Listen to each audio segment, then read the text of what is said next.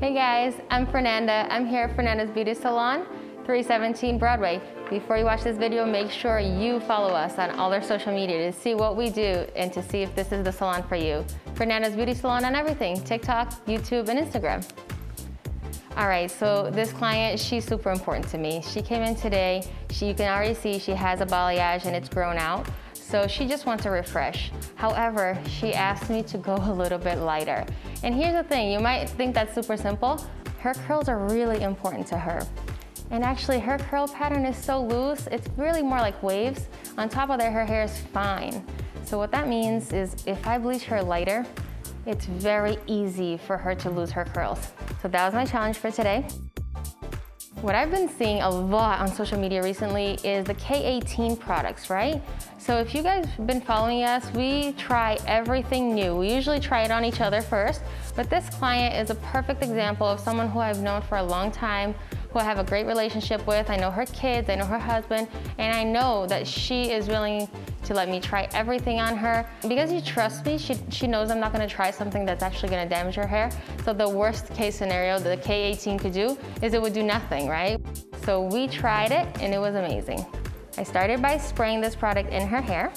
And the point of it is to try to keep the integrity of the curls before we bleach. So any kind of bleach dryness that you're going to bleach more, you really want to protect. Okay, so this is our balayage technique. It's a very hand-painted technique, so we just paint highlights that they're really supposed to look random, and the idea is that it's very natural, right?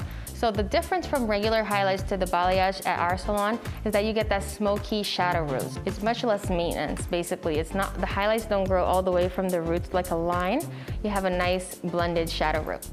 And you can see here, as I rinse out her curls, they are intact. That I was so proud of.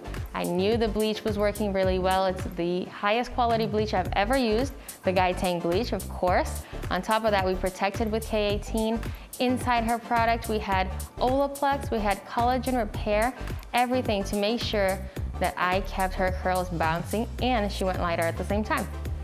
So once I realized she was perfect, I finalized with an Olaplex treatment for an hour, gave back all the strength to those disulfide bonds of her hair. That's what actually makes it bounce.